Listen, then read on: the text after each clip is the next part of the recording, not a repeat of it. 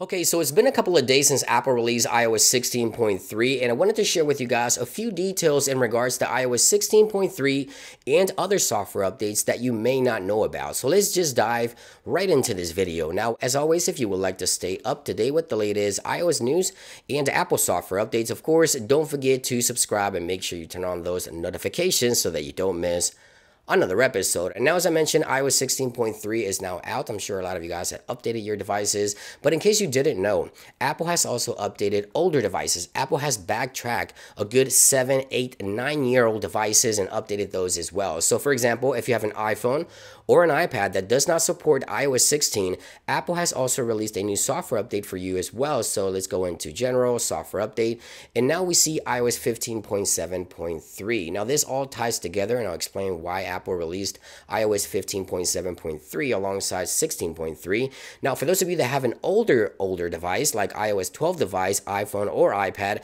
Apple also released a software update for you guys as well, iOS 12.5.7. Now, I explain what's new and what's changed and why Apple released these new software updates for older devices in just a few seconds. But I want to shift my attention quickly to AirPods. I do have a dedicated video on the latest AirPods firmware update. In case you didn't catch that, links will be in the description. A lot of improvements and changes for the third, second generation, and also improvements for AirPods Max, which I really dig and really love what's happening here. But I did want to mention, this is a question I continue to get: did Apple release a new firmware update for AirPods Pro second generation? And the answer to that is no, you're not the only one. Apple updated basically all the AirPods, AirPods second, third generation, AirPods Max, AirPods Pro first generation.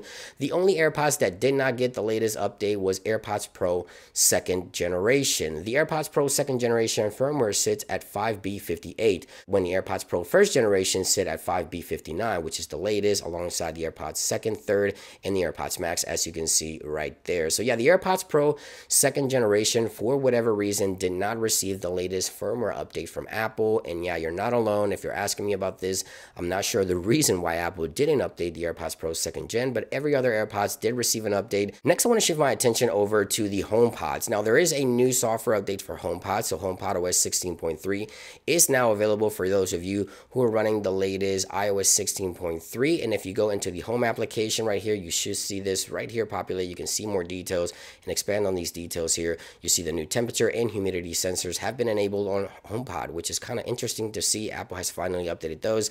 Improvements to Find My, also improvements to audio tuning options and things like that, optimizations. So yeah, a new HomePod update is available, HomePod OS 16.3, and you can find out more if you go into the Home application. If you don't see this platter here, you can tap on these three dots, go into Home Settings, and then scroll down, and you should find Software Updates. If it says 16.3, then you're good. If you see this update here, you may want to update for the latest improvements for your HomePods as well.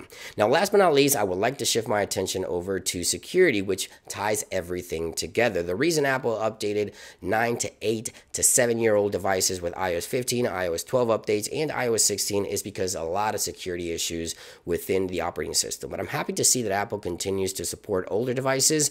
I guess they realize a lot of people use these devices either for FaceTime calls, listening to music, playing games, whatever it is. Apple continues to support older devices, which I'm super happy to see. Now, there's over 13 issues within the software operating systems for the iPhone, iOS 12, 13, 14, 15, and iOS 16, which Apple has just released a patch for. Over 13 security vulnerabilities have been patched, as you can see right there. This is about security content of iOS 16.3 and iPadOS 16.3. So you can see right there, all these issues have been resolved with the latest patches for the latest iPhones and iPad software updates. So yeah, big props to Apple for fixing a lot of these issues even on older devices. And those are just a few things that I wanted to share with you guys in regards to iOS 16 and other softwares that you may not know about. iOS 16.3, again, currently being tested. Stay tuned for my follow-up video. Thank you for watching, guys, and I'll see you guys on the next one. Peace.